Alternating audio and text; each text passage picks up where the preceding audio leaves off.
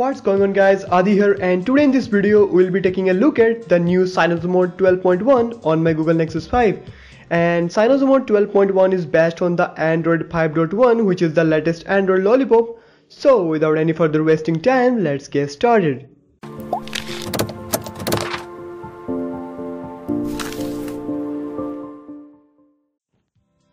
This is my Nexus 5 running on the latest build of CyanogenMod 12.1 nightly.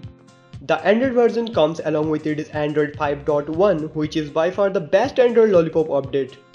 All the files and step-by-step installation guide will be in the description box. And if you are wondering, then I have already done the installation guide video on my channel, so that the link to that video will be also in the description box. So don't forget to go there and check the video out. The biggest change I have noticed in CyanogenMod 12.1 is in the performance section. There is a significantly improved in smoothness of the user interface. Most of the bugs have been fixed and apps are stable now. I haven't noticed any drop frames, lags or false closes in any of my applications while I am using this ROM. Battery performance is also increased a lot in CyanogenMod 12.1. I am getting around 5 to 6 hours of battery life with the moderate to hard uses, and with simple use I am easily getting around 8 to 9 hours of battery life. Now, like the new Android 5.1, you can directly access to the Bluetooth and Wi-Fi settings from the notification panel itself. All new Android 5.1 animations are now available for the CyanogenMod 12.1.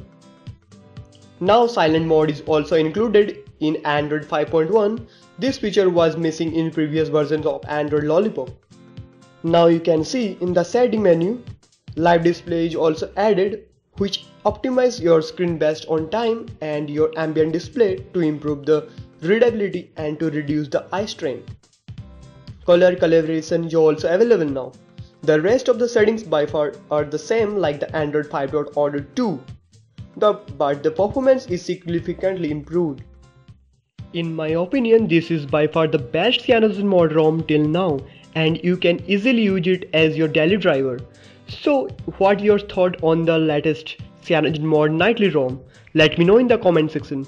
And guys, if you like this video, then don't forget to give this video a thumbs up and subscribe to my channel to watch the similar contents. Anyway guys, thanks for watching this video, and please stay tuned to watch my next video. And thanks for watching again. See you in my next time. Peace.